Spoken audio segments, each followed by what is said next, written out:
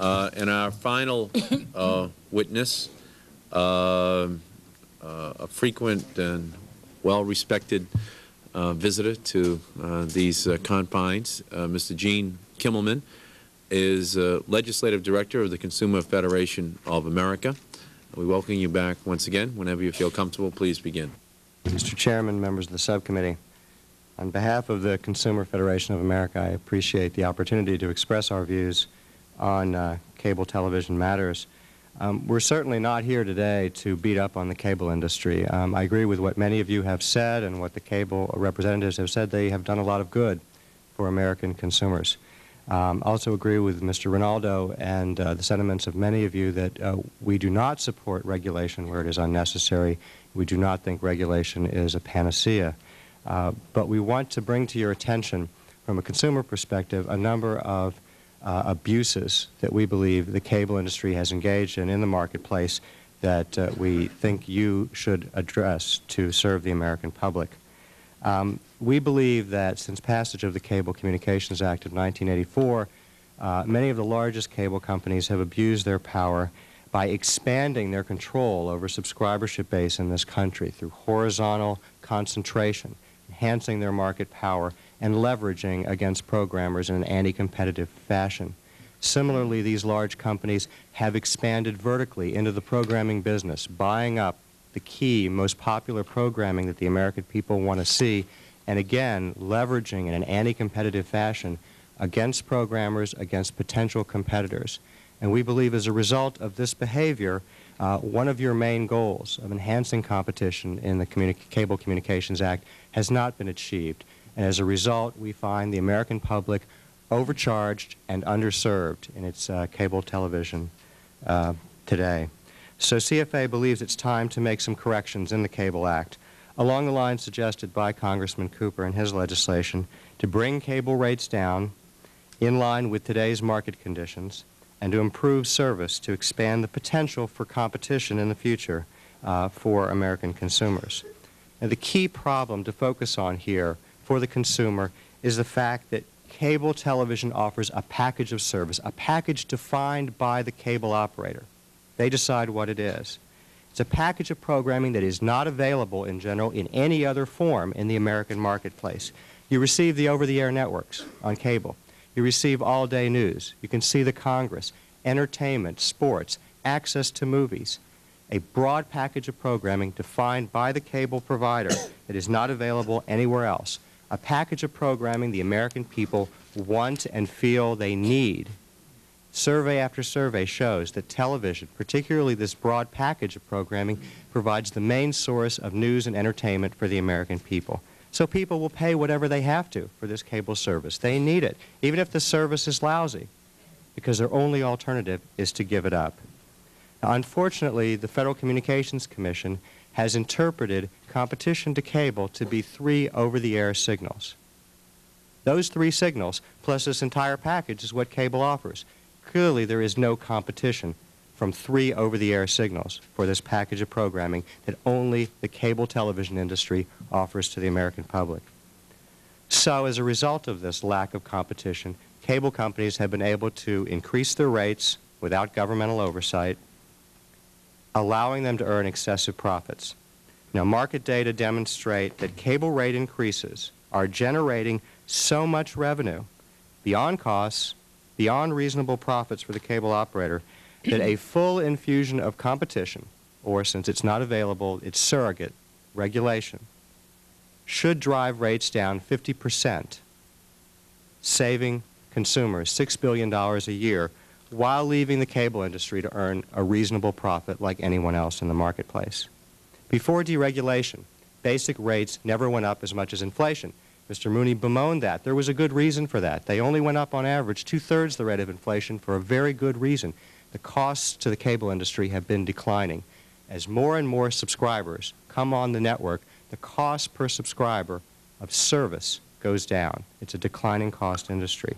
But since deregulation, even using the most conservative estimates, rates are up at least 2 to 3 times the rate of inflation, compared to less than inflation before deregulation. Now, to deal with this problem, we believe Congress must act because the marketplace will not address it with a concentration of power that cable has developed in the past few years. The horizontal base of cable in its largest entities is massive. TCI and ATC, the two largest cable companies, control almost 40% of subscribers. If someone wants to sell programming to cable, you have to get on TCI and ATC networks or you don't sell your programming. As a result, they leverage, and according to these programmers, they leverage anti-competitively to control the marketplace. Similarly, these companies have tried to enhance their market power by buying into programming. ATC, the second largest cable operator, is owned by Time Inc., has recently merged with Warner. They own HBO. By controlling this key programming and controlling a large subscribership base, they dictate the terms under which programming can be sold to other technologies that could compete with cable. And according to these technologies, these other alternative providers, they have been thwarted in the marketplace. Now, to correct these market distortions, we believe legislation is needed to redefine effective competition, ensure that regulation protects consumers wherever they cannot have an alternative to this package of service that cable offers. To prevent cable from denying access to alternative technologies, legislation is needed, and to preserve diversity, we must have diverse sources from cable programmers.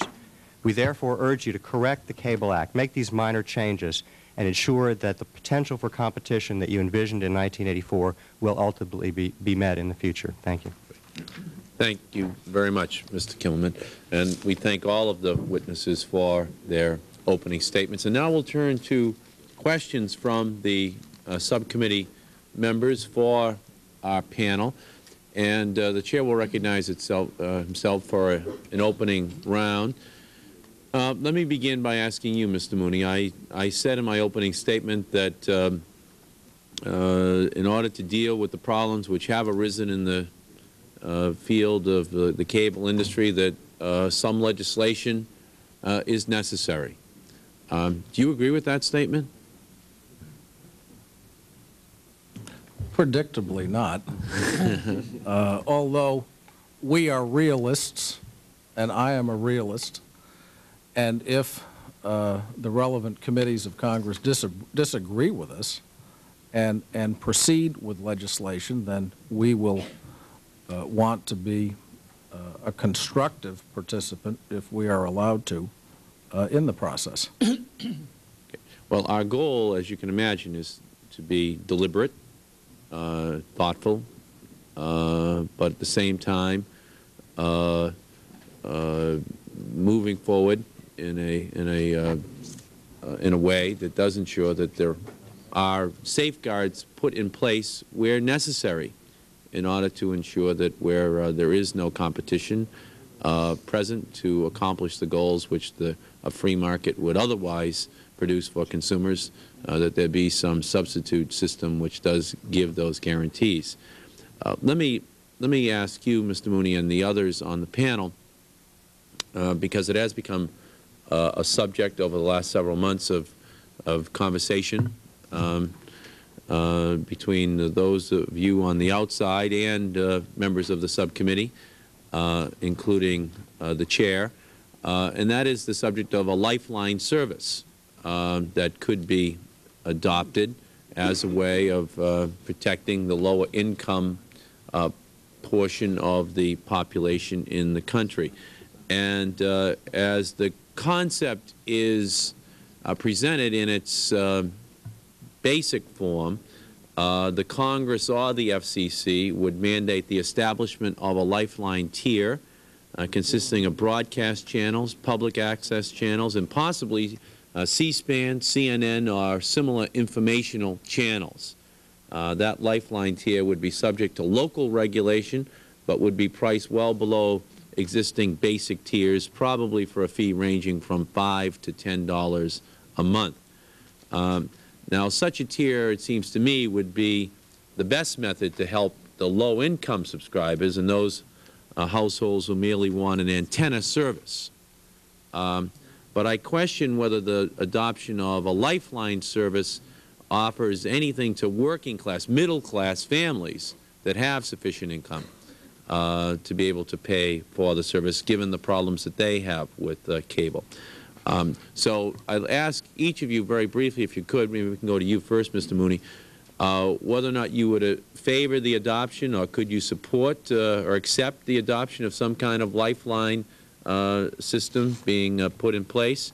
And if you could, what would you then propose that we do with those questions that would be still raised by those in the middle income brackets of the country with regard to their problems with the cable industry? Well, the reason I made the comment that I did a few minutes ago with respect to the situation in Laredo is because I believe that the elimination in a number of cable systems of the what now has been described as the lifeline tier, but which at one time was called basic service, and the consolidation of those tiers into larger tiers is, in my view, what has caused a lot of the political problem around the country, and I drew your attention to that because I think you ought to know that.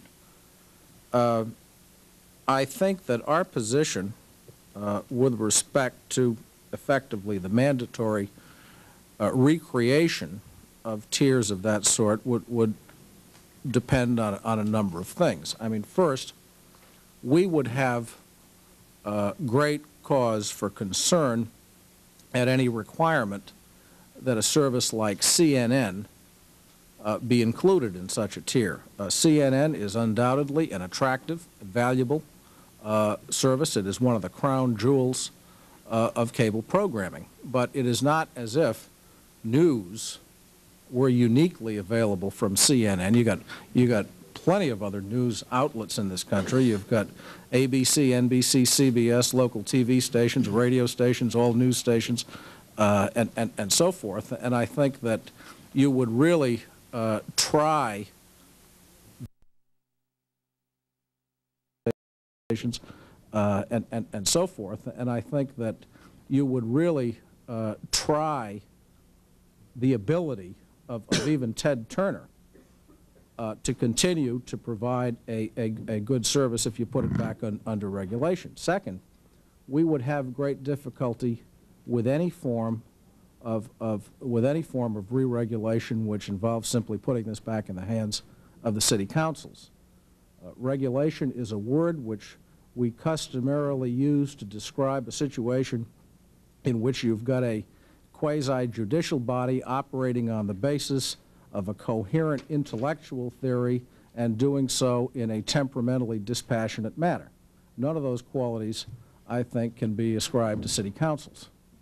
So I guess, Mr. Chairman, the answer to your question would be that we are not theologically, we don't theologically recoil from the suggestion of periodic readjustments, but a lot would depend on what it is. So just in summary then, you would support then, or could accept the broadcast channels, C-SPAN, and the public access channels being part of that, but beyond those limited services, you would not envision I think it any would other be, inclusion in a lifeline service? I think it would be manifestly imprudent of me to sit here and try to negotiate pieces of a bill, but I think the Chair knows that we customarily try to be reasonable people.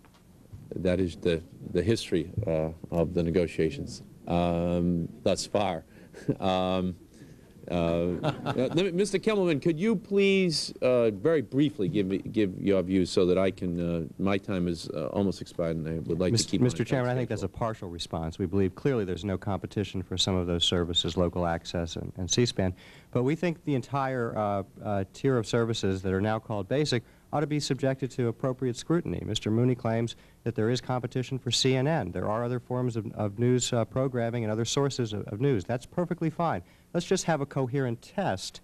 And if he is averse to at the local level, at the federal level is fine with us at the FCC, to test whether there really is competition for the kinds of programming cable offers. If there is competition, fine, don't regulate it. But if there isn't, we think we should have limits on prices. Great. My time has expired. The Chair recognizes the gentleman from New Jersey, Mr. Rinaldo. Thank you very much, Mr. Chairman. I'd like to begin with Mayor Ramirez. Was your complaint specifically just with service, or is it with service and rates, or is it just with rates? I think it's a combination of both, Congressman, and I'd like to just touch on what Mr. Mooney mentioned in his statements. But perhaps can you do that later? Yes, Because yes, sir. in other words, what I'm telling you very bluntly is do it on somebody else's time. Not yours. All right. Minutes. Thank you. Appreciate the courtesy. Let me then ask you this. If one of your complaints is service, the NCTA has just suggested new service quality requirements for local systems and suggested that the franchising authorities could enforce them. Doesn't this, in effect, undercut your claim that you're helpless to change the cable system's behavior during the franchise term? No, Congressman, simply because what they've recommended at this late date is simply window dressing. And if you were to look at our franchise, you'd see that the authorities that we have to make sure that the service that is being provided will be provided are much more stringent than what they are recommending under their guidelines. Yeah, well, let me take it a step farther then. Section 632 of the Cable Act specifically grants authority to cities, quote, to require as part of a franchise, including a franchise renewal subject to Section 626, provisions for enforcement of customer service requirements of the cable operator. Later in the same section, the states and the cities are expressly permitted to enact consumer protection laws. And after reading that section, I'm puzzled about your claim that, first of all, you don't like what they've proposed, and secondly, why haven't you taken any action? We have. In fact, the standards that we've set were grandfathered into the franchise that we currently have. And the standards that they're proposing are good standards, don't misunderstand me.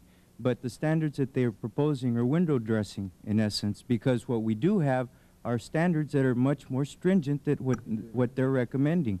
And the service standards for one community may be very different from others. Now, there are guidelines you need to set, and I agree with that. And I commend the industry for coming out with those standards, but this is 1990, and they should have come out with some of these standards back in '84. All right, maybe I agree with you there, but they can't be good and they can't be window dressing at the same time. You said... Well, they are, because window dressing does look good sometimes, Congressman.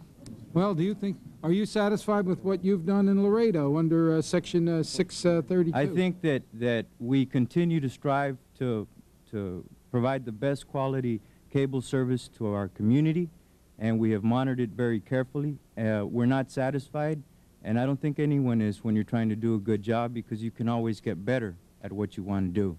But I feel that with us losing a lot of that authority under our franchise, under the Cable Act of 1984, and the industry being able to use it as a shield to not provide the service that's required by the franchise, I think is not effective and does not serve the public in the end.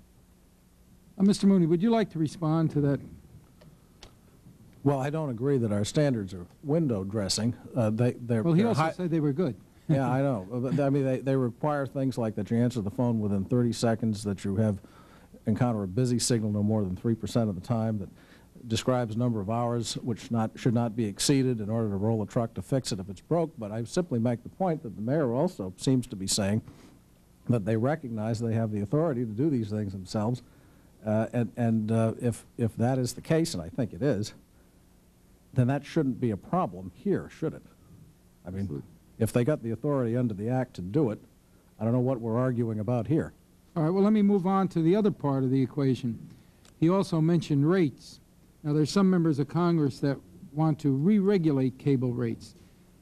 Let's assume, for purposes of discussion here, that a re-regulation bill gets put on the table very seriously over in the House here. Should we go back to the pre-cable scheme and regulate only the rates for reception of broadcast signals, or should we go farther and regulate the entire basic cable service tier? Why or why not? It would be our preference not to re-regulate at all. that you don't go back and re-regulate anything. I think cable programming, notwithstanding the great strides it has taken, is still a developing industry, and I'd pick up where Mr. Hogan left off, which was that if you re-regulate the cable satellite services, you're going to choke off investment in that most expansionary area of television. I think the real question here is You know, this word competition gets thrown around back and forth, but we never quite wrestle it down to the ground and say what we mean.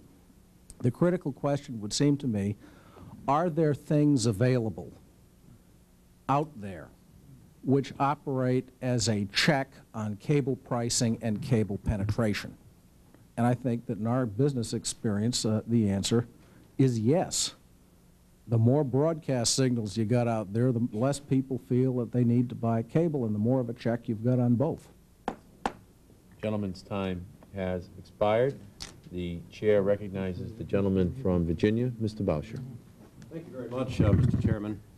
Several mentions were made during opening statements and during initial questions concerning the effect that the new Sky Cable system might have in providing competition to existing cable services. And Mr. Mooney, I'd like to get you to comment on that a bit if you would.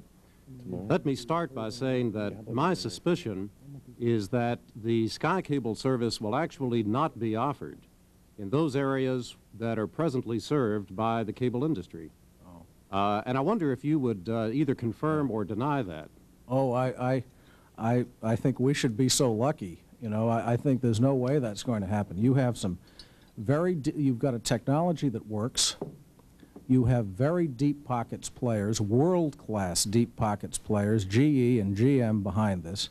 You have people who are intimately and deeply involved in the television programming business. NBC, which is the leading network, Fox, which is the new fourth network, the Fox Studios, which is one of the most important motion picture houses in the country, the Dolan Cablevision Company, one of the most important of the cable programming companies. I think that they will make a go of this. I think that high-power K-band DBS will be for real, and with a footprint that would cover the entire country, I don't know how those people responsibly, simply in relation to their shareholders, could restrict their distribution activities only to the so-called white areas. Well, I'm really encouraged to hear that response, because that is somewhat of a departure from past practice, where the cable industry has been very reluctant to compete with itself. The history we've seen to date is that various regions have been carved up and are presently served by a sole provider. That's why you have overbuilds in only a handful of instances around the country today. But given the presence of Cablevision as one of the participants in this venture, my initial assumption was that the intention of this joint venture was to serve only the white areas, which is more than half the country, I might add, so there's quite a market there to be served. But you're telling us without hesitation that the intention... Can I just ask, because this is being broadcast across the country, what you mean by white areas, because it's... I thank the chairman for that. A white area is an area that is not served by cable television, where there presently is not that availability. Something like 54% of homes in the United States are served by cable today. 85% of homes in the United States are passed by cable. But the service only goes to a little over 50% of the country. So that leaves about 46% of the country that could be the target for this new venture. I'm very encouraged to hear your suggestion that there is every intention on the part of Cablevision in particular to allow its programming to go into the markets already served by cable, in effect to be in competition with those existing cable providers. Well, I think that, with all respect, I suppose that company, if it has its wits about it, and I have no reason to believe that it doesn't, will not only be after that 46% of homes which don't subscribe to cable, but probably will be after the 56% of homes which now do. I should say also, Mr. Boucher, however, I think this is additional competition rather than the emergence of original competition. I think we compete quite fiercely now with the broadcasters, and anybody in the business will tell you that. Well, Mr. Mooney, I hope that your prediction proves to be accurate. I still am going to maintain a healthy skepticism about whether or not the presently served areas are going to be served by this new venture. I'd like to turn to our representatives of local government for a moment. So far, the discussion that we've had, both in terms of statements and questions, has primarily related to the potential for a return to rate regulation. And as I suggested in my statement, I think there's another alternative, and one that I think offers broader opportunities in terms of new services, in terms of rate control, but also in terms of modernizing the national telecommunications infrastructure than mere rate regulation would provide, and that is through the offering of competition, through allowing telephone companies to provide cable television service. Mr. Barrett, you are representing today the Association of Local Rate Regulators. Could you give us your view on whether or not it would be appropriate to have telephone companies freed to offer cable television service? All right. Well, first of all, let me just say, Congressman, we, the National Association of Telecommunication Officers and Advisors, appreciate all your input and your sponsorship of your bill, which I think has really helped break open the cable legislation that we're seeing now. So we really appreciate that.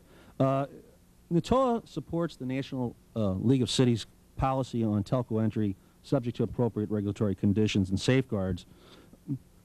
I believe that there is obviously... Could you tell us what that policy is for the benefit of those who may not be aware of it? That basically we believe in competition, and that we should have telephone entry in. Thank you. Okay, basically at this point in time, Congressman and members of the committee, it's our feeling that telephones probably has a very good chance of competing with that market, and NATOA obviously would be very interested in working with this committee to see that it's done. Thank you, Mr. Barrett. Gentleman's time has expired. Time has expired. I apologize.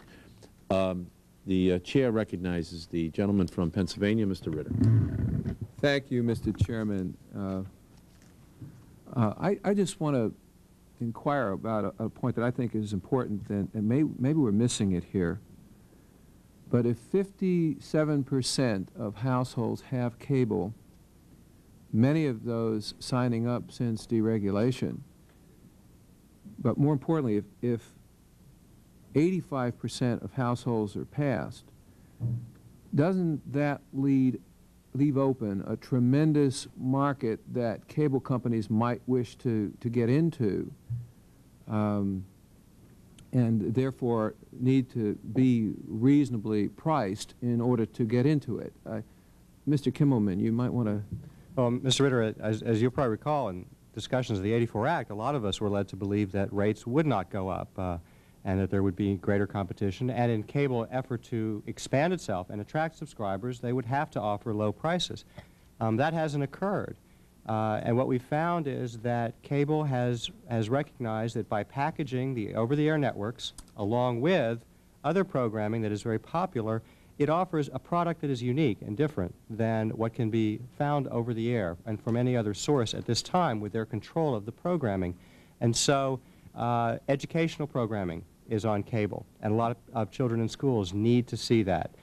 If you want access to more movies, you need cable. And so down the line, people feel that it's important to their daily lives, and they only have one source, and so they'll pay. Do you want to try that, Mr. Robbins? Yes, Mr. Ritter, I would. I appreciate the perception that people can't live without cable that Mr. Kimmelman is giving I wanted to say a word about that. In the information overload age, and I think that's what we're facing. We're facing more information. What was that? Except for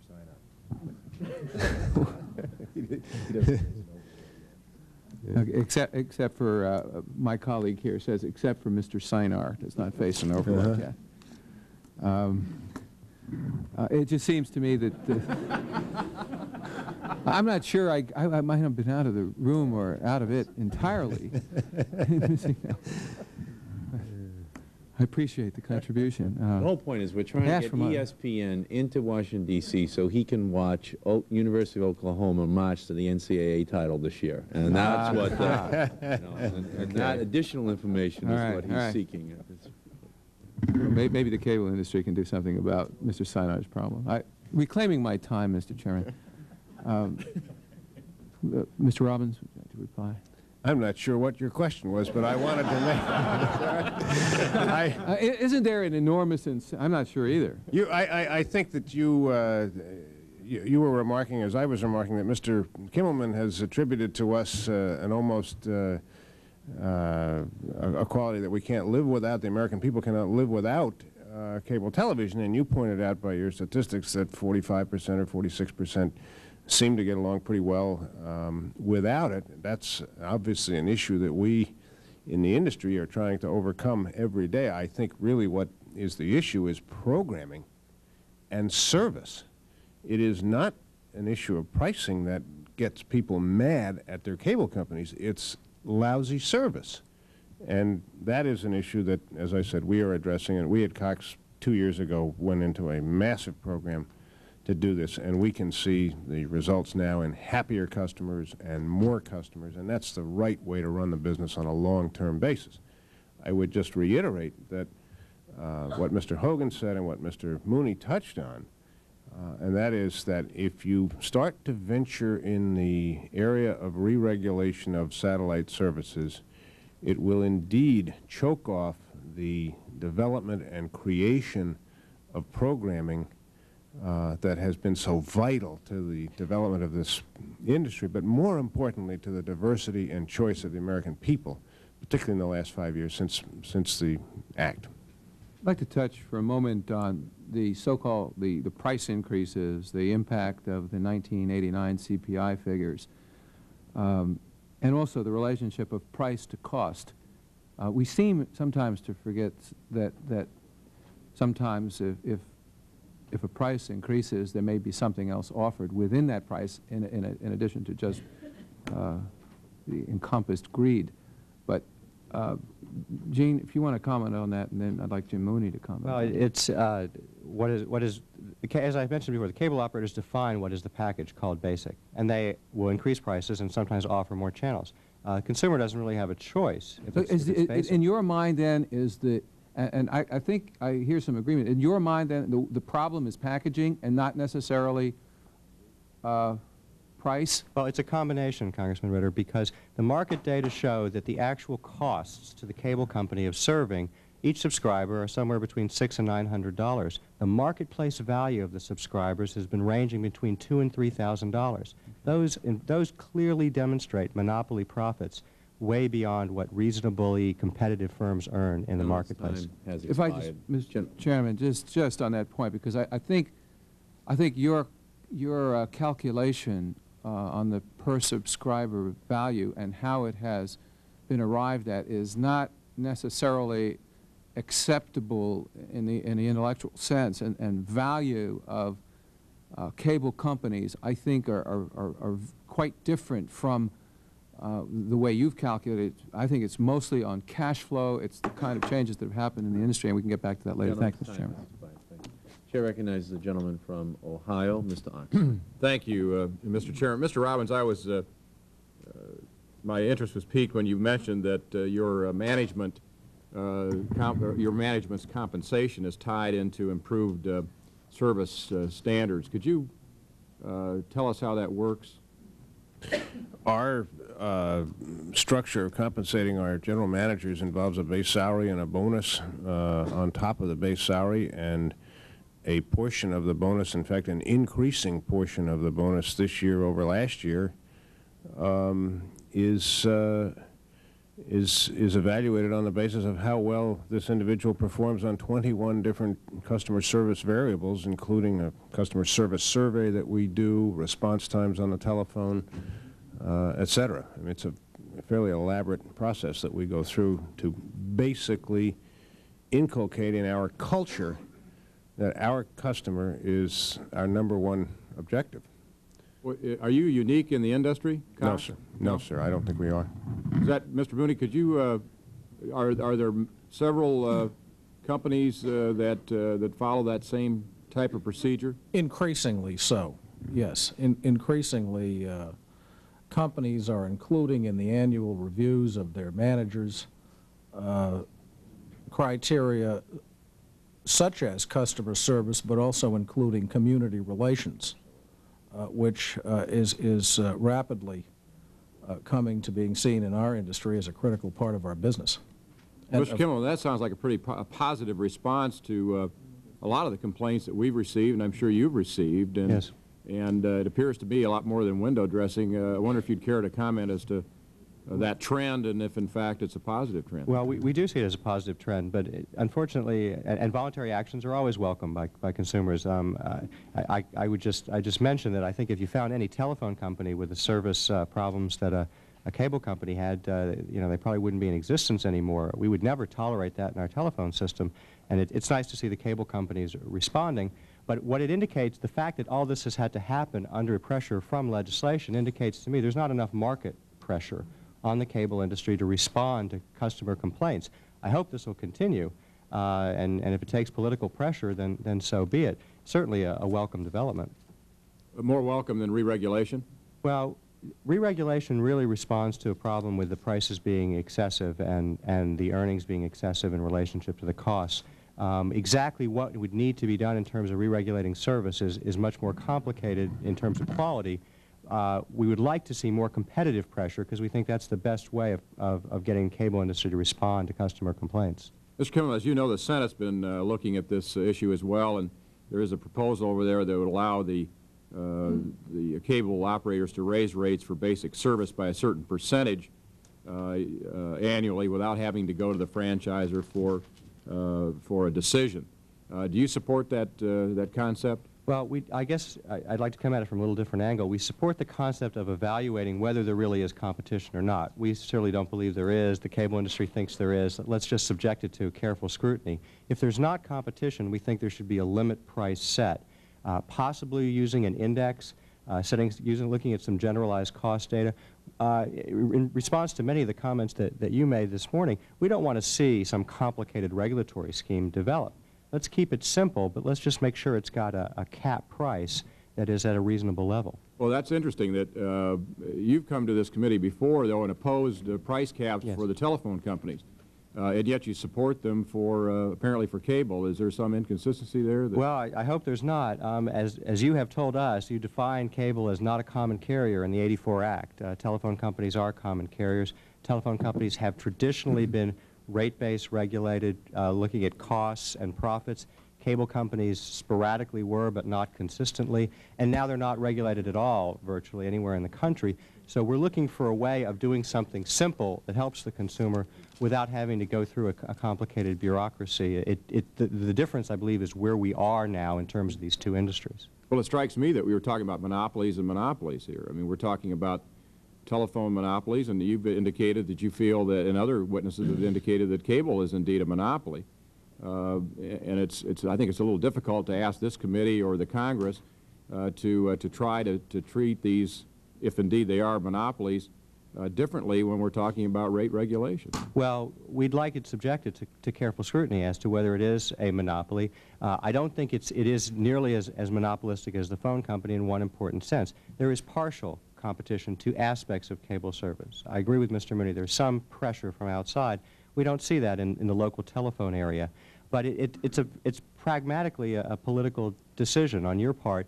We would like to see some restrictions put in place. We think if there is a monopoly found, it ought to include regulatory oversight of what the profits are to make sure they're only reasonable. So in that sense, it's totally parallel to what we ask of telephone monopolies. Thank you, Mr. Chairman. The gentleman's time has expired. The chair recognizes the gentleman from Maryland, Mr. McMillan. Thank you, Mr. Chairman. I just had a quick question. Listening to this and this debate, one of my first times, it seems that there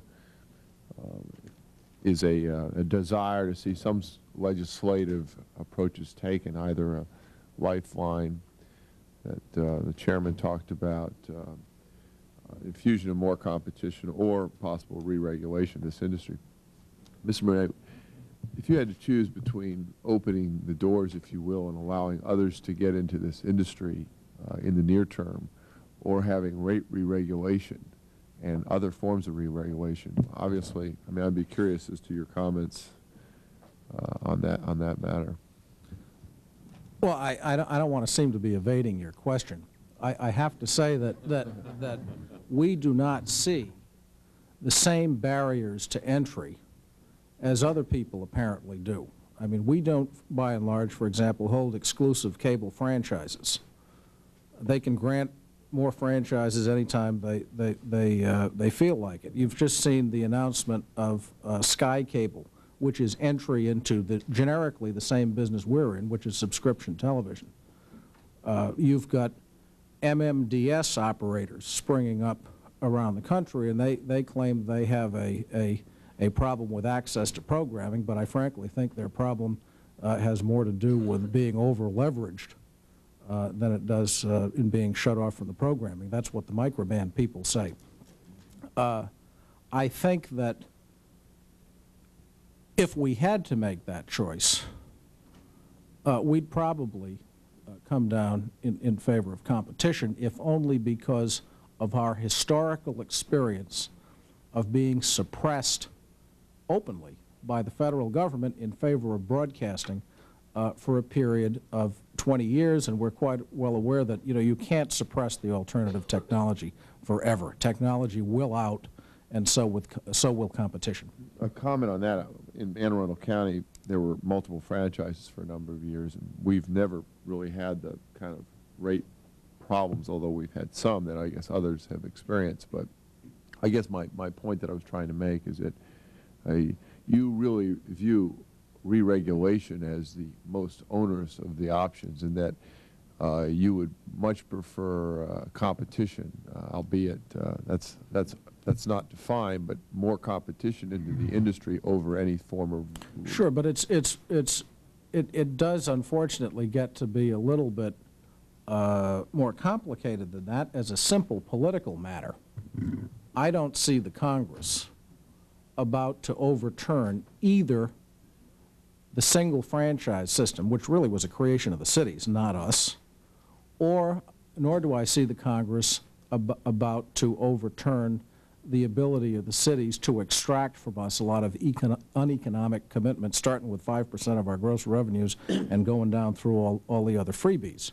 As a political matter, that's not going to happen. So I think the degree to which one can expect the existing regulatory structure to be changed overnight are quite limited. And I think you have to understand, too, that people are going to want some comfort that abuses are capable of being checked. And if I understand where probably a majority of this committee may be today, I think that view is probably shared by quite a number of people.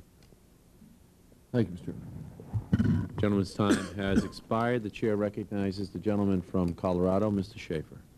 Thank you, Mr. Chairman. Mr. Kimmelman, on page 13 of your testimony, and it's been remarked a couple times that a 50% reduction in rate could save $6 billion a year. $6 billion. Yes. A lot of money. Yes, it is.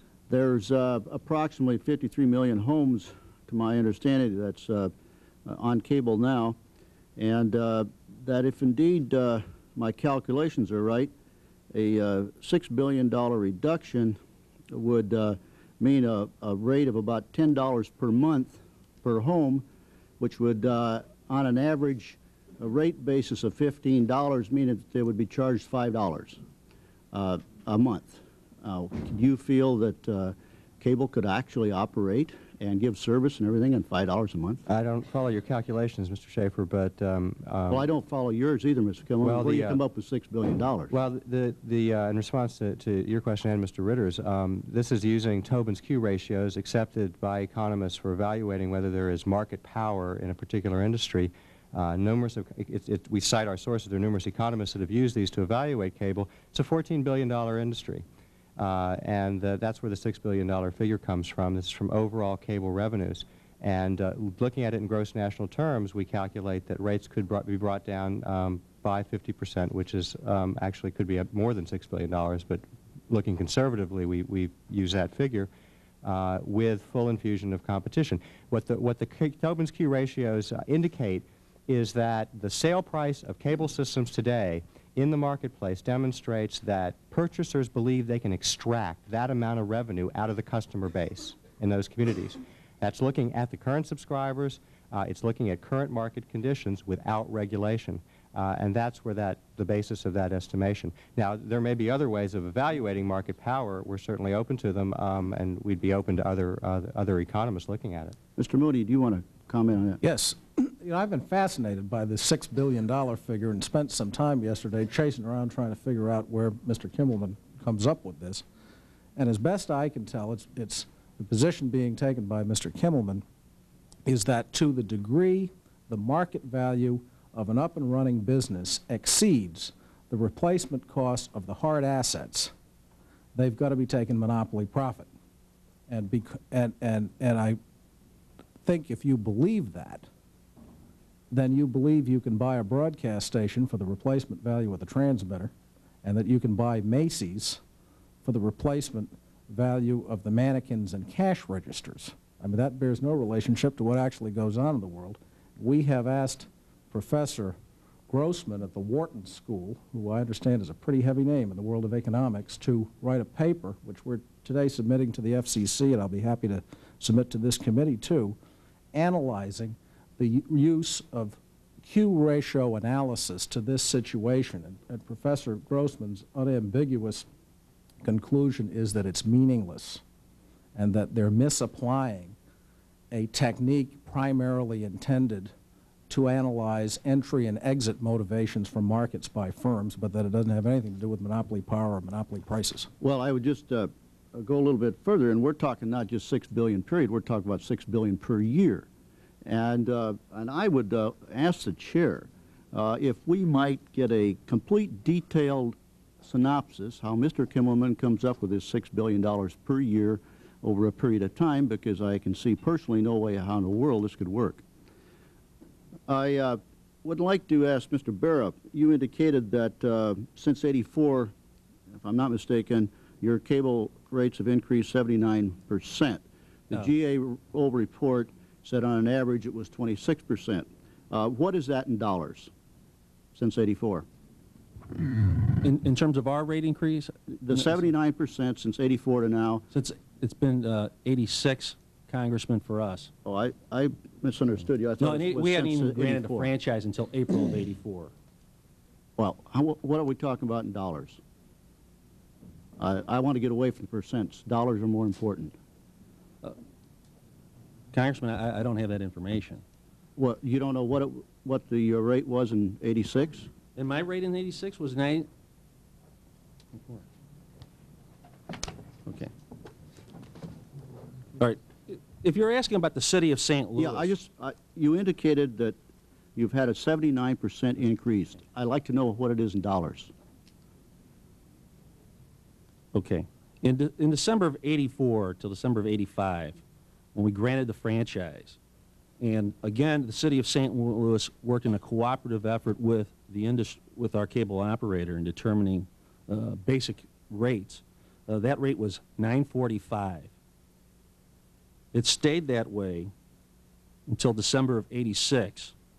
However, I do want to state, though, that we did not have one customer online until May of '85 in our one franchise area, and June of '85 in our second franchise area. What is your rate now? Our rate right now is $15.23. So $15.23. So that is, which is a 61, which would be a 61% rate increase since '86. But 79 since '84.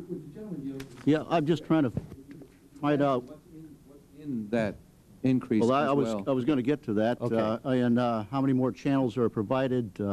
What type of services has been? In the city of St. Louis, since the original programming package took place, we've had an additional 6 basic channels included. We've gone from 32 channels to 38. I should note, though, that we've also also had some discussions with our cable operator. The city was quite concerned about a couple of channels that we have lost as well, that the consumers wanted to keep. I would just comment, Mr. Chairman, that the average cost is approximately $15, so you're not above it.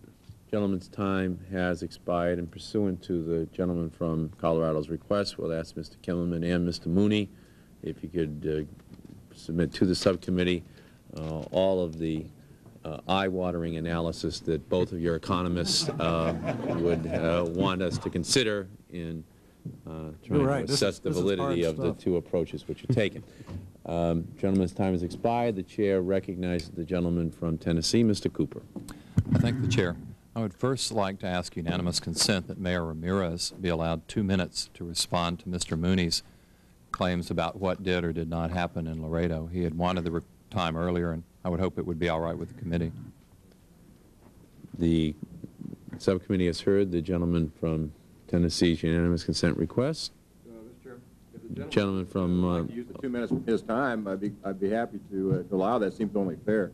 Is the gentleman objecting to the request of Mr. Ramirez, a first-time witness before this committee, to defend his own community? I wouldn't do that to my friend from Tennessee, but it seems to me only fair that if you wanted him to respond, you could do it on your own question. I withdraw. Notwithstanding what may be fair, in the absence of an objection from any member of the subcommittee, Mr. Ramirez, you'll be recognized for 2 minutes to respond to any comments you have wanted to make a point on. I appreciate that, and thank you, Congressman, for the opportunity. Mr. Mooney, I'm glad, made his statements saying if his information was correct.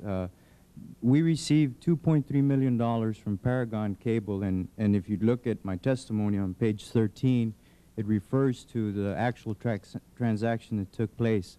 Paragon, in essence, went from community to community wanting to get this deal closed in Wall Street. They came to Laredo, Texas, and said, we don't accept some of the terms that are under your franchise, and to take these terms out of your franchise, we're going to pay you $2.3 million.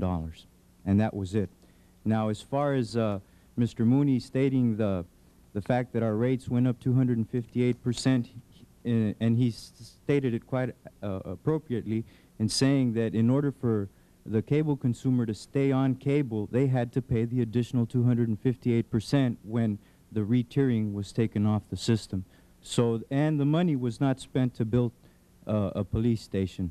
The money was set aside, $800,000 of it was set aside to assure public access, because we have 3 public access channels within our community, and that is set aside to generate operating funds, and the other fund has not been appropriated by the City Council at this time for any other endeavor. Thank you. The time that was granted on the unanimous consent request has expired. The chair now recognizes the gentleman from Tennessee. In fairness, could you note on the record, I don't concede the 258% simply because I don't know. That will be noted on the record. The gentleman from Tennessee is now recognized on his own time. Thank the chair. We've had a very civilized hearing so far, and I think it has largely masked the deep anger that many, many Americans feel about cable rates and cable service. Good way to summarize it is, in my opinion, the folks I talk to back home are mad as hell, and they don't want to take it anymore. We have conducted this hearing, however, in a much more subdued fashion, so I don't want anyone to mistake our lack of real passion underneath our remarks. The voluntary standards that cable has come up with, I think it's worth a look very closely at what they really involve. They're to be in place by July of 1991, which means, if Mr. Kimmelman's figures are correct, that if we just pay them another $9 or $10 billion more, they'll behave for us. That's the reverse side of these voluntary standards. I think most Americans are shocked that cable industry hadn't offered any of these guidelines or any of these standards before, and that really there were no standards, and you could get a busy signal all day long or all week long or all month long, and there was nothing they could do about it. In fact, the general cable attitude is they don't want to hear from local governments, even if it's the second poorest SMSA in America, even if they're Spanish language speakers, and they depend vitally on that cable outlet. And who's going to pay for these new service improvements? Cable customers, plus a markup and a profit. Are these new services going to be taken out of cable profits today? There's no guarantee of that. They can charge anything they want to plus a profit for these service improvements. So is the consumer public really being given much with these voluntary guidelines? Look at the footnote. Not only has cable gone out of its way to strangle most rural television viewers and their satellite dish connection, now cable is clearly saying if you live in a town of less than 10,000 people, it's not worth their time or trouble to keep up with whether the people are being properly served. I don't want to write off small-town America. I'm prejudiced. It's most of my district. But I think it's that sort of arrogance that makes people terribly upset with the cable companies. These are voluntary guidelines. Hey, guys, there's no teeth. There are not even any gums in this sort of procedure. Let's not fool ourselves. These guidelines have so many loopholes, there's barely enough safeguard in there to hold the loopholes together. This is a Swiss cheese set of safeguards. And it seems to me that it's probably part of the cable industry's end game strategy, some of which was revealed in a leaked memo that Communications Daily reported on earlier, that the strategy is to keep the House calm, to confuse the Senate and the FCC with statistics, and to make sure that their PAC is overfunded. Well, I hope people across America realize that that's not an exceptional strategy. That's fairly typical of Washington procedures. But I don't think the American people like lobbying groups carrying on in that fashion. I can't help but think that if Sam Walton or whoever owns Kmart and these other alternatives in rural areas, in towns of less than 10,000 people, had been in charge of the cable industry, we'd see a lot better service. Those folks know how to compete on very slim profit margins. They know how to deliver quality service, good merchandise in the remotest corners of this land and still make a lot of money and still provide service enhancements. We're told we have to be monopolies before we can hope to serve our people. That's the Soviet idea. That's the Soviet system.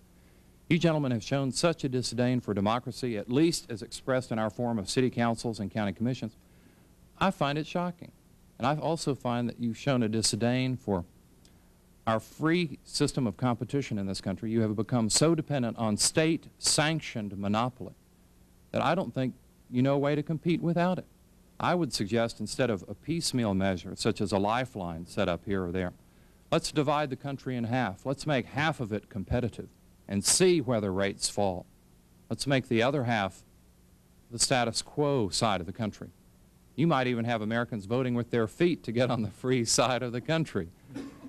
Let's endorse some good old-fashioned American values. Let's have real competition and see whether these Q ratios or not are correct. Let's put these programs to a business test, as businessmen should want to do, not as creatures of a state-sanctioned monopoly. A lot of slick arguments can be made to defend making tons of money. You can hire the best talent on the face of the earth, but it doesn't alter the fact that you are still defending or trying to defend the indefensible. And that's why I feel that so many consumers across the country are not only upset now, they're going to be upset, and that's why this is the #1 consumer issue and why we need to take real action on it. Not window dressing, not a Band-Aid here or there, but real action to get real competition this year.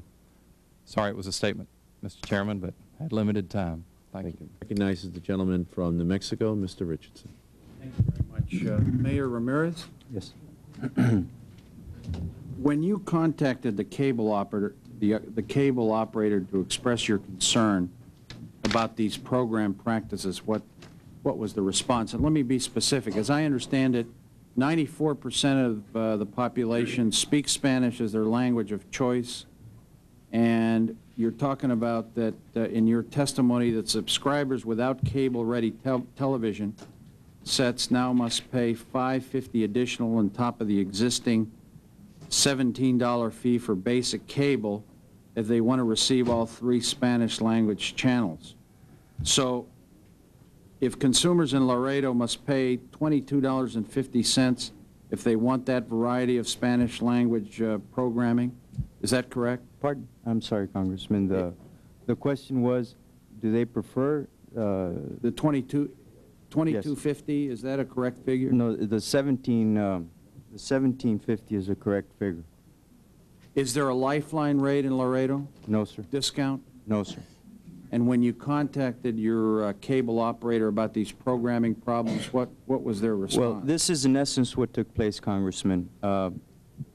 After they finally answered the phone, the new company that came in went and took out 2 of the most popular stations that carries news in Spanish, which is essential to a lot of the people in Laredo, and switched those 2 stations to the upper tiers.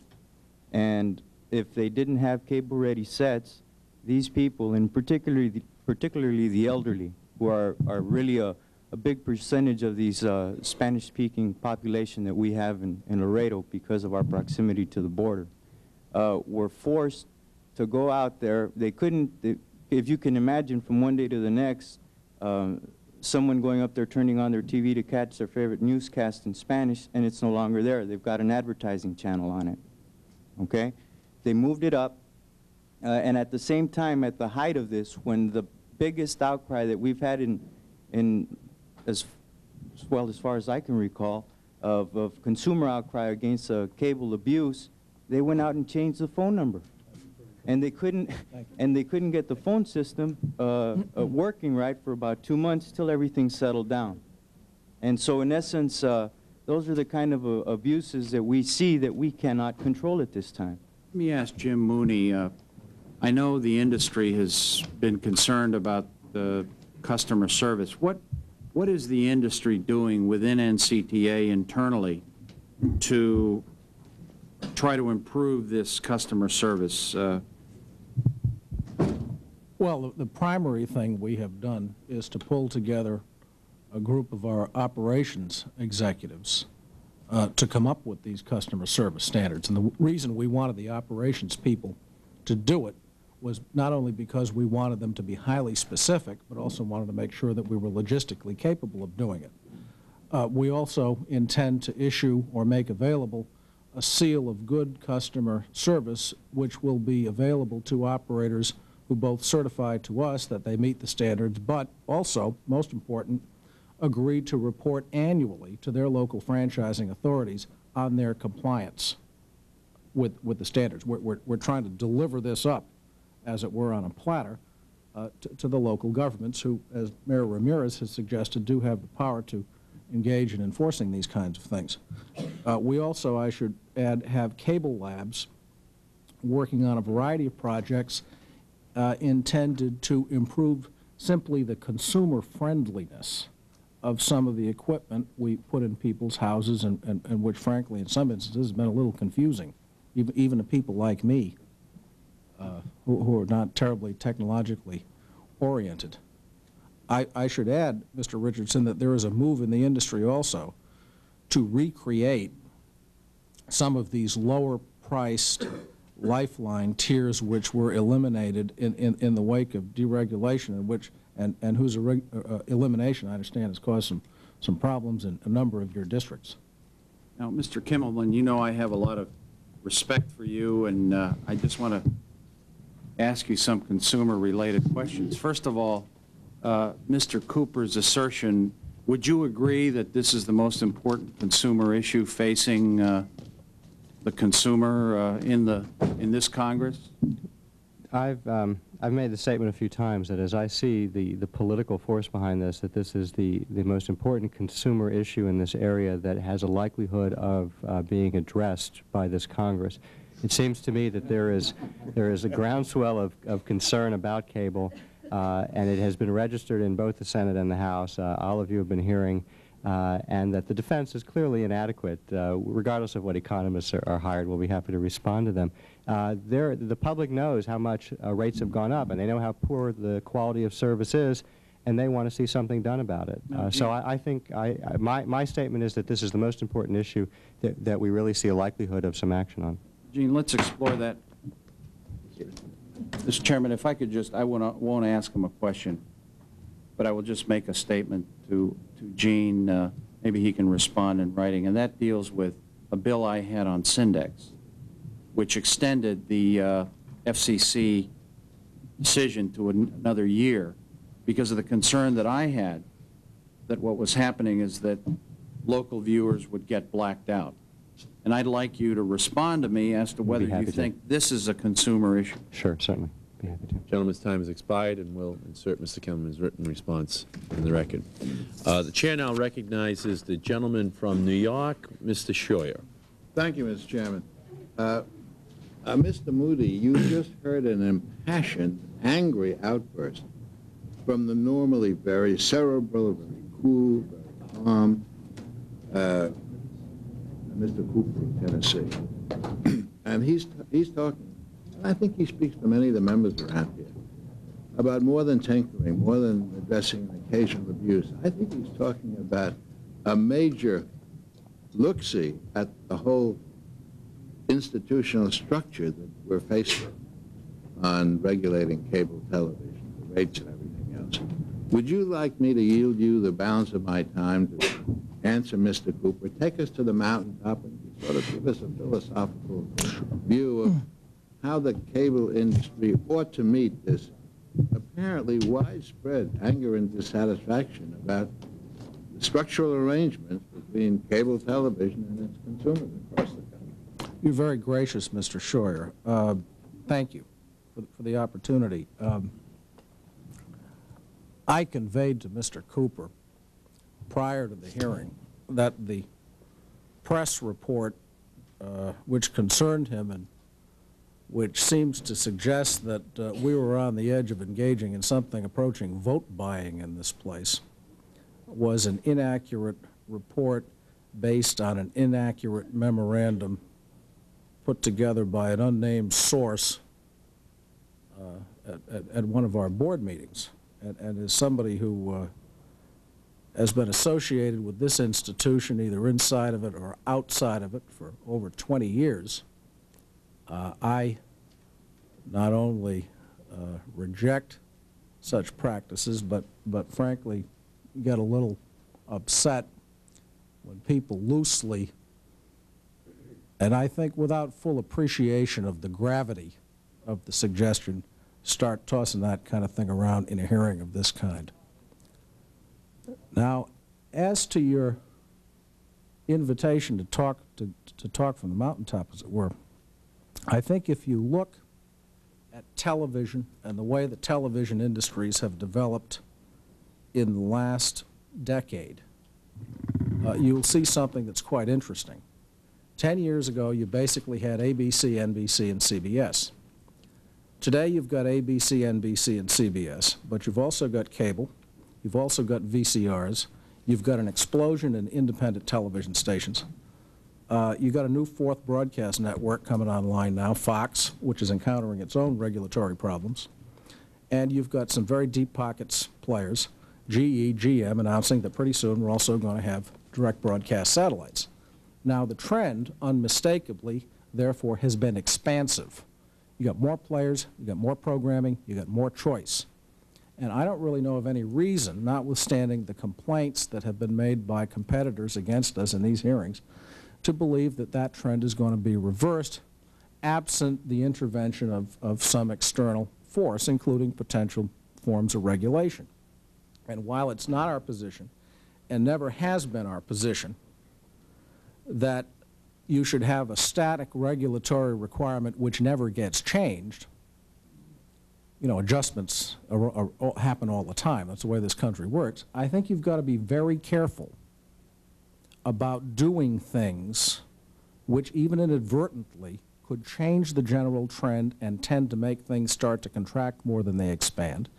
And I think that in making those judgments, you also have to take seriously the proposition that just about everybody who comes in front of these committees has some special axe to grind, whether it's mine because I represent an industry, or Mr. Barr's because he's in the business of regulating things and would like to regulate them some more, or when the broadcasters show up and they claim to be for a level playing field, but I think what they're really for is to recapture their viewing share, or for that matter, other people who see that we've essentially validated the subscription television business and want to use politics to get a piece of it.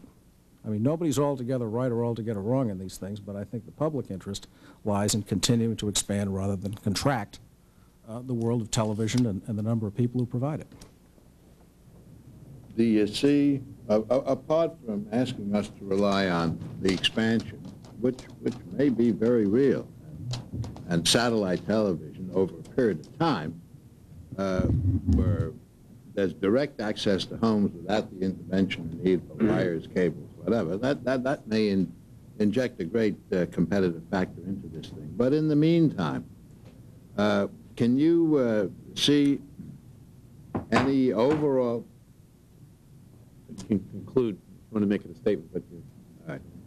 I would ask, perhaps you'd want to submit a paper, perhaps you've covered this. Do you see any changes that the industry could make that wouldn't interfere with their basic cash flow, their basic reasonable expectation for profits, but that would address some of the broad, structural, institutional questions that Mr. Cooper is addressing? Gentleman's time has expired, and would ask you, Mr. Mooney, if you could, to submit that in writing, unless you can figure out some other way of injecting into some other question that you're asked in the course of the I'll remain noon. alert, Mr. Chairman. The chair now recognizes the gentleman from Washington State, Mr. Swift. Thank you, Chair. I've sat here all this time to ask a kind of off-the-wall question, which is, I'm wondering from particularly Mr. Hogan and Mr. Robbins why they think they're here. And in order to give you a chance to think about that, let me make a couple of additional remarks. When I came to Congress 12 years ago, the cable industry was the fair-haired boy. Those awful people over at the NAB had tried to kill you in your bassinet. You'd had to wrestle pole attachments away from the grasping utilities who were then and still are to some degree bad guys. But in the intervening 12 years, one would conclude you become a bad guy too. Why do you think you're here? What are the circumstances that brought you to this witness table and this kind of hearing and this level of criticism that is being visited upon you today? Mr. Hogan? Well, Mr. Swift, I appreciate the opportunity to respond. I'm here very simply to do two things. One, selfishly, for myself and my stockholders, is to preserve our business, which has been a very aggressive programmer. Forgive me for interrupting, but I guess maybe I didn't state the question right. What do you think caused this hearing to be?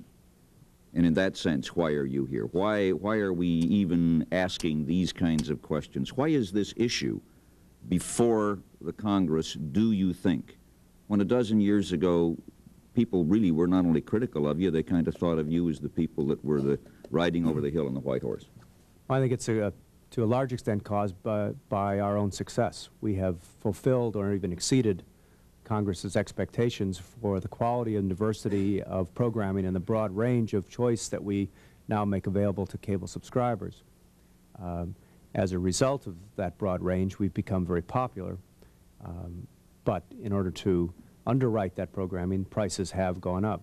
I will, as a consumer, admit that there have been times when I have been also frustrated by the service that the individual cable system may provide. And I think that's a part of growing and building a new business. I think that the reason we're here is because there have been some shortfalls in the level of consumer service that customers have expected from their cable operator. And we are, as a result, being given a broad introspection of the entire industry. Do you think it just stops with these consumer concerns? That is the purpose, the topic of this hearing. But do you think that's all that is disturbing Congress? Well, that would be difficult for me to answer. I really don't have a good answer for you on that. This is a weird question. I understand that. Mr. Robbins? Mr. Swift, I think there are sort of four critics of our industry, among them our customers in certain, and I would say more isolated instances where the industry has not behaved as well as it should have. I think the cities who lost the rate control power in the 1984 Act. I think the broadcasters whose audience share declines each year, and I think the telephone companies who are dying for a way to find more investment because they're going to be... Could I reclaim my time from you just because... Yes, sir. I've got obviously a reason for asking the question. And you managed... I was out at, was it the board of directors meeting or whatever that meeting was that cable had in California. And that was one of the things they said. It's those awful telephone companies running around bad-mouthing us. They've caused all this problem. That's one of the most incredible things I've ever heard, not because the telephone company isn't perfectly capable of bad-mouthing you, but because they're so damn incompetent convincing anybody of anything.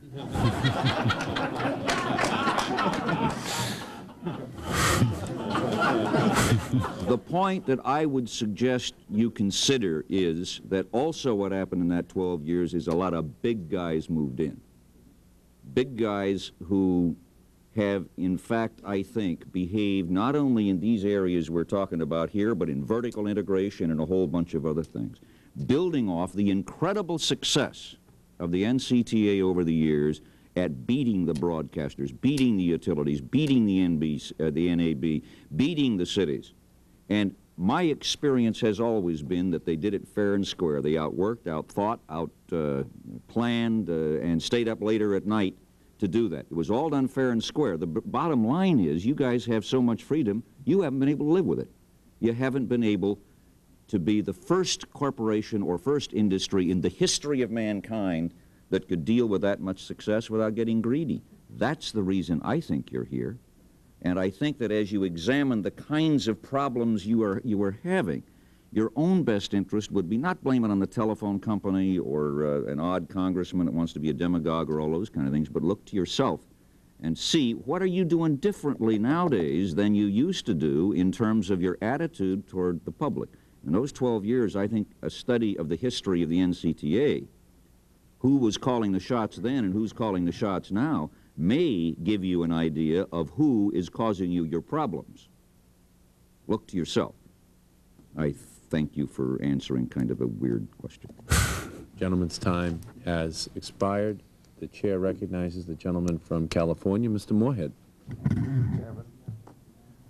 I think Mr. Hogan's right about one thing, that you're a victim of your own successes because you're so important to the vast number of people in the United States that you really have become a monopoly because they have no other place to go where they can get that variety of entertainment that's available in their home. You have the broadcast stations on the cable.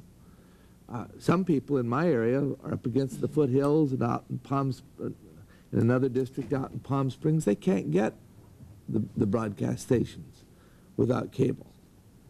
And so you really are to them a monopoly. The thing that concerns me really is that people are paying up to $2,500, maybe more per subscriber, and they're paying this because there is a monopoly, and they know they can raise the prices that they charge to the consumer. And when they can find out they can raise the prices, then it raises the amount that they can sell per subscriber the next time around. That phenomena feeds itself. You know, I haven't been a basher of cable. I think cable does a good job for the most part. But there either has to be some real competition, and that doesn't mean 3 television stations in the community.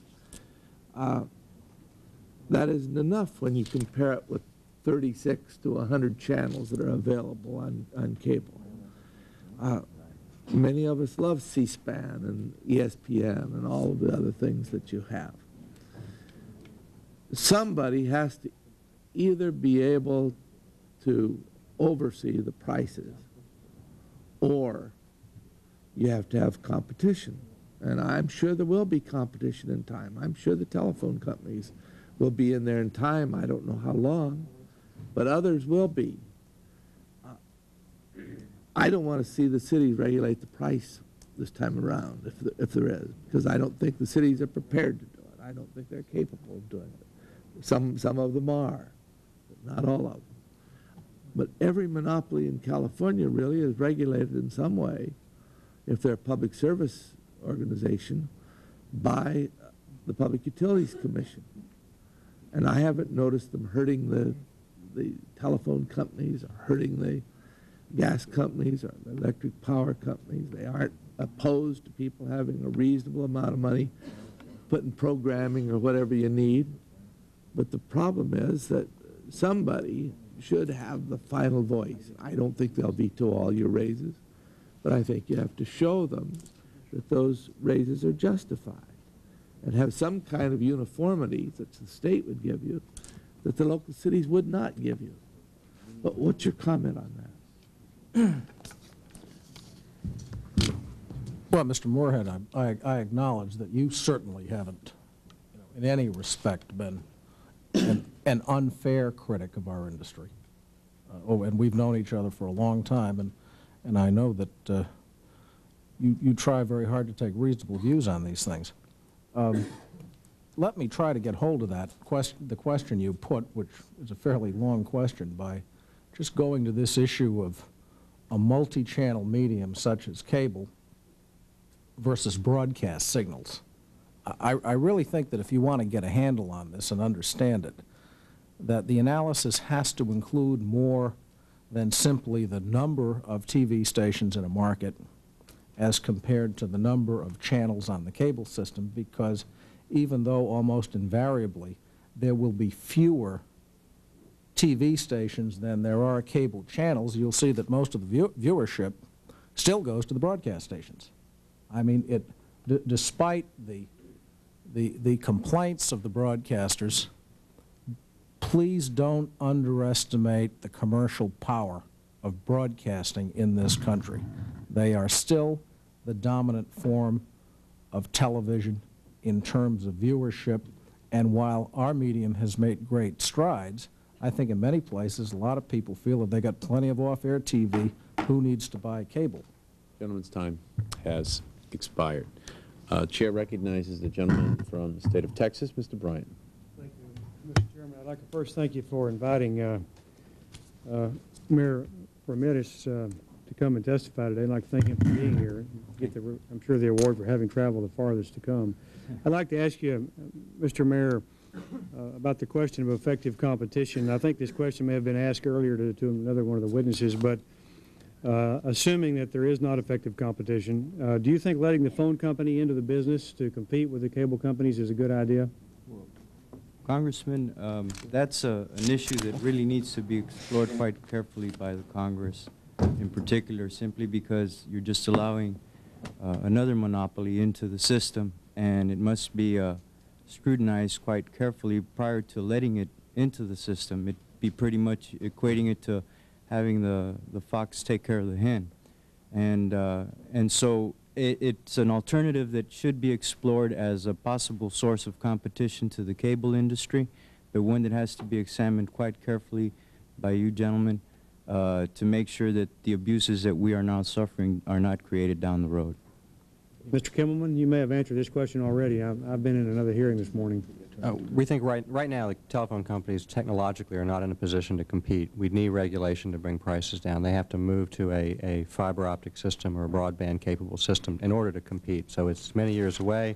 It's very costly to do. And our feeling is there are many risks involved in terms of cross-subsidization that we've had problems with telephone companies in the past. Maybe down the road they will be a viable competitor. We don't think in the foreseeable future. So the only real solution we see today is to, where you find excessive pricing, where you find excessive earnings, to have some public officials, whether they be state, local, or even at the FCC, intervene and put limits on the prices. The FCC now has a definition of effective competition, which has been criticized as being defective. I understand they're now undertaking an effort to re-examine that definition. First of all, I'd like to ask Mayor Ramirez what you think that definition should be, if you've had a chance to formulate an opinion on that. Well, not an expanded opinion on it, but I think that effective competition in this case would be, in essence, another transport for broadcasting. I think that anything less than that, I don't think would be effective competition, simply because of the wide variety of viewing that's allowed and provided for by the cable company. So anything short of a similar type of a service, I don't think would be effective competition. Mr. Kimmelman?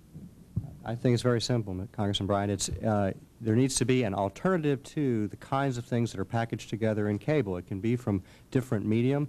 It can be VCR. It can be going to a sporting event. It can be satellite transmission. I'll count whatever Mr. Mooney wants to count, but it has to be the ability to put together something equivalent to what cable offers in a reasonably similar price range or without dramatic transaction costs. For example, you can go to sporting events, but not everybody can go to the Super Bowl. And if that goes to cable and everyone has to pay for it, there's no competition for that. Mr. Mooney? I think what cable offers is television. And how much other television do you look for in a market before you can say there's a constraint on cable prices and cable penetration. We don't think, incidentally, that's necessarily that there is a static answer to that. In 1985, our econometric evidence told us that the right number was 3 broadcast stations. This morning, we will file at the FCC analysis which suggests that in 1990, it's 5. But the analysis we've done tells us that today, when you get to 5, that's where you see a real dent being put into cable in a competitive sense. Mr. Barrow, you seem to be straining at the bit there. Yes, Congressman, I would just like to say that the language right now that's being introduced by Congressman Cooper and also on the Senate side by Senator Danforth, I think that's a good starting point to look at by both bodies of the legislature. Obviously, in regards to also effective competition, I think we also have to realize that there's a couple other pieces of that mechanism.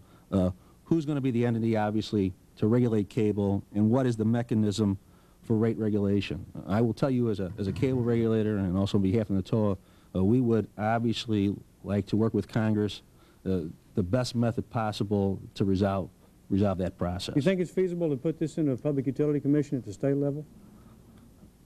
I would like to have the opportunity for cities, states, and also the federal government to look at it. I think there's a possibility of a process for a body that could possibly entail all 3. I yield back my time. Gentleman's time has expired, and all questioning on the first round by subcommittee members has expired.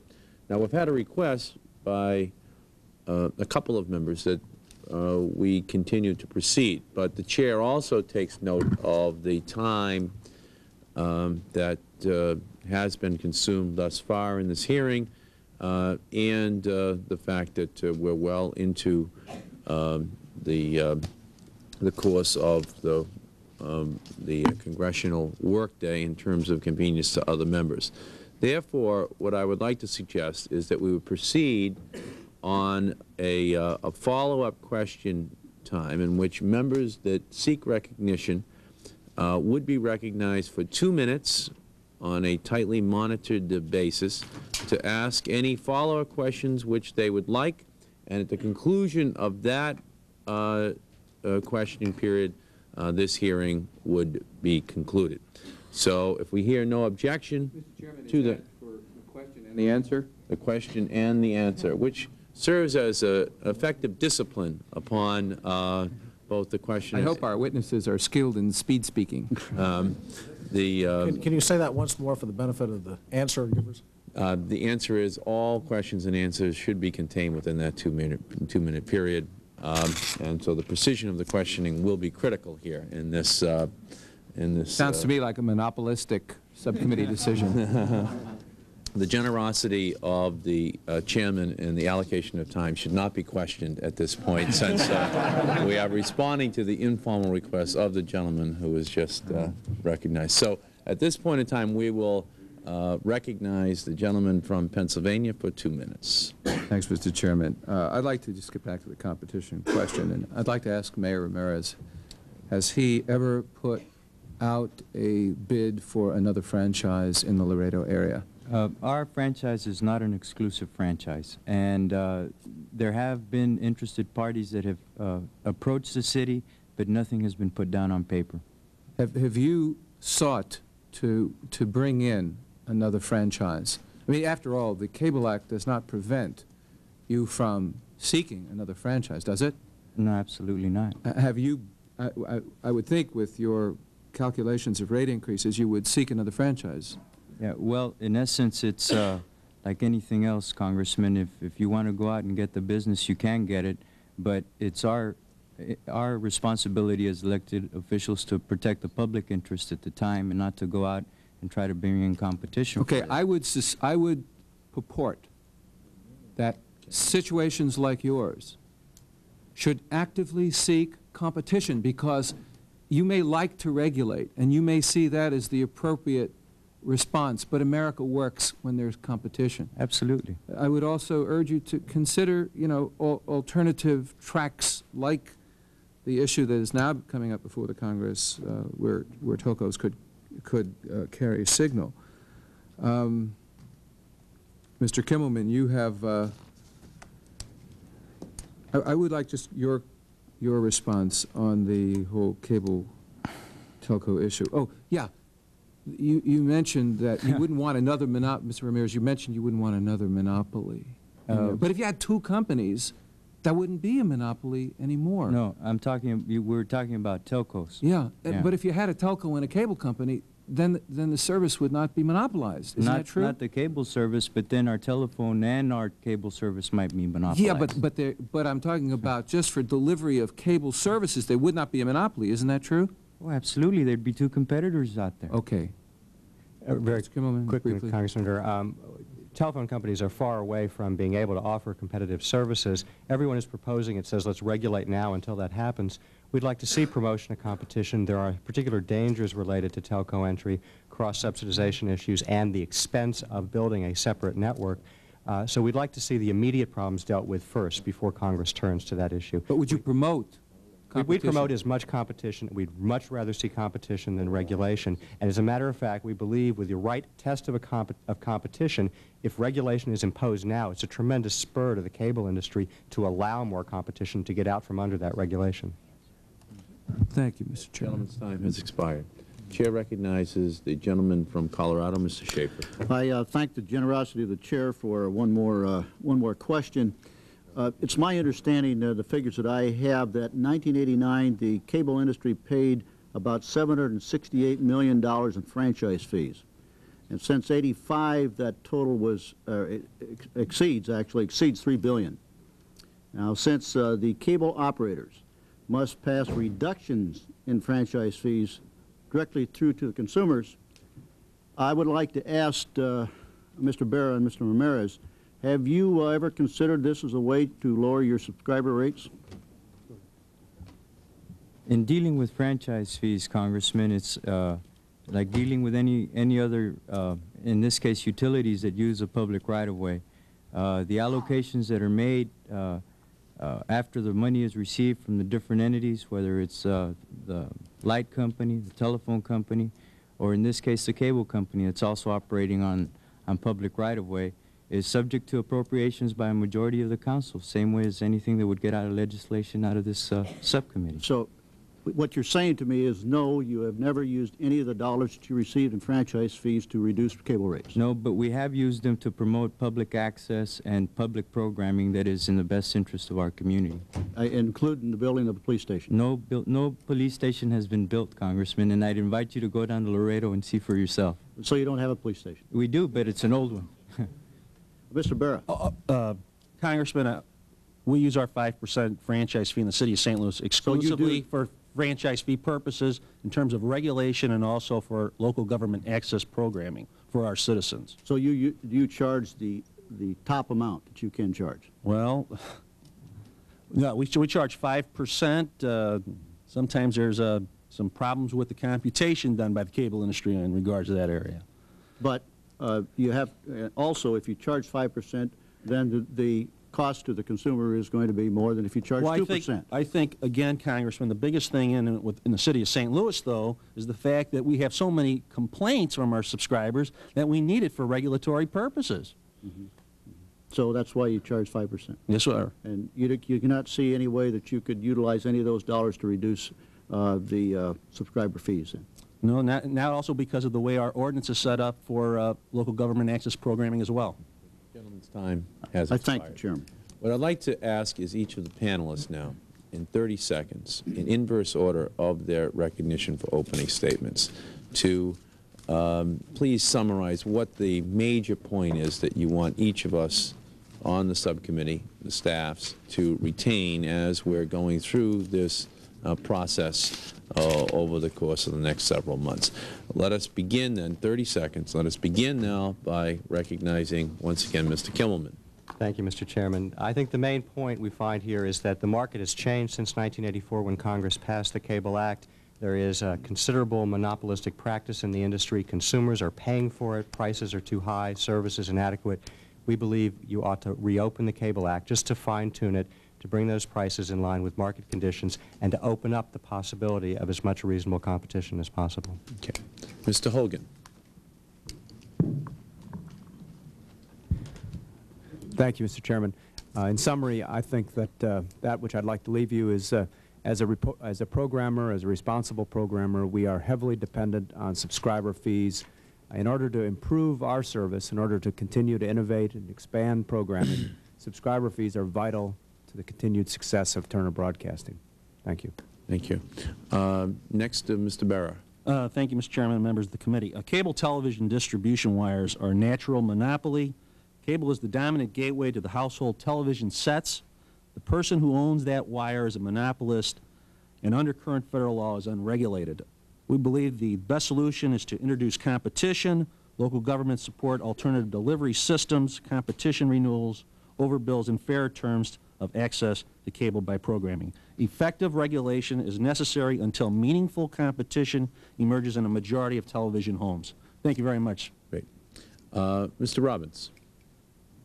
Mr. Chairman, I would say that you have a very successful service for the American people. I would hesitate tampering with it and its success. Leave the incentives in place for the industry to continue to invest in programming and to do the customer service job that it must and will do. Mr. Mooney.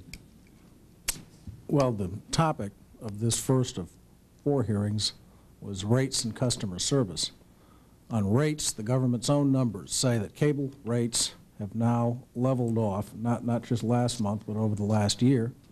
And on customer service, we've come forward in response to not only business needs, but also the expressed concerns of this committee with customer service standards that I frankly think nobody has laid a finger on in terms of the fact that they're real and that they're specific and that they're meaningful. And our industry has been responsive. We understand these developments will not totally determine what this committee does in the future, but we think these developments should have a major impact. Thank you. And Mayor Ramirez. Thank you, Mr. Chairman.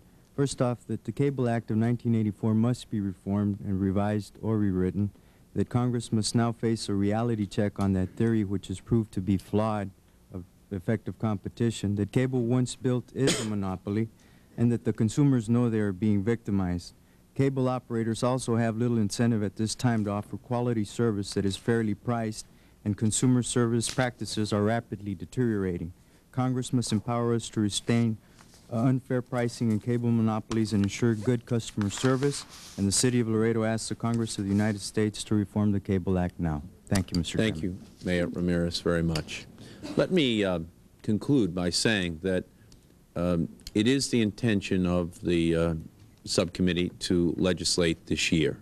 Clearly, it is infinitely preferable to introduce competition into the marketplace wherever necessary, because with few exceptions, where there is real competition, there is very little need for additional regulation in any field of commercial endeavor. However, where real competition does not exist, I believe that there is a real sense now that there may be some need, in the words of Mr. Kimmelman, to fine-tune the Cable Act of 1984 to ensure that there are proper protections which are built in for the consumer, so that there is choice for the consumer, so that there is protection against unnecessary price increases, and to the extent to which municipal officials, state and local regulators, consumer groups, and cable industry representatives have had their voices heard here today. We intend on vigorously pursuing this subject in our subsequent hearings. The issues are critically important, but as is the tradition with this subcommittee, we will proceed deliberatively. We will proceed on a course that has the full intention of neither under-regulating nor over-regulating, while always looking for opportunities of injecting competition into the marketplace, which would obviate the need for any additional regulation. That's the discussion which we've opened here today, but I don't think there should be any question about it. The full intention this year is to pass some legislation here, but we're going to need the full participation of all of the witnesses here today and many others in order to ensure that that legislation neither stifles further desirable cable growth, but at the same time doesn't leave the consumer exposed to limited choice or to excessive pricing and local cable company practices which leave the consumer with the feeling that they don't have real recourse when problems develop with their own system. So that balance will be struck in the course of the next several months. We want your full participation. We believe it can be a productive and ultimately wholesome result for both the industry and all of those who have concerns for the industry for the long-term future. So let's work together towards that goal and produce something that makes some sense. We thank you all for your participation. This hearing is adjourned.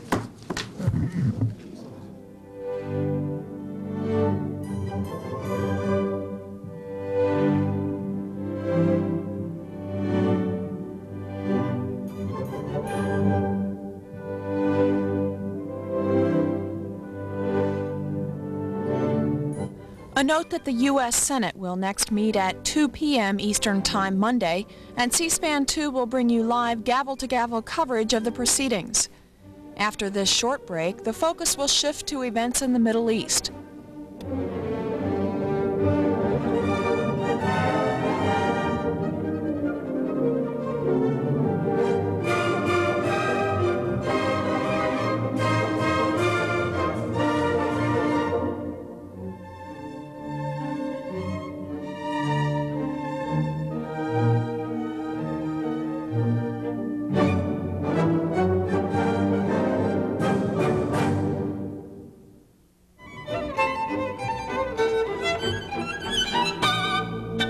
Good morning from Washington. You're watching C-SPAN 2, and we'll take a short break now for some programming information. First, a reminder that we'll bring you a hearing held by the House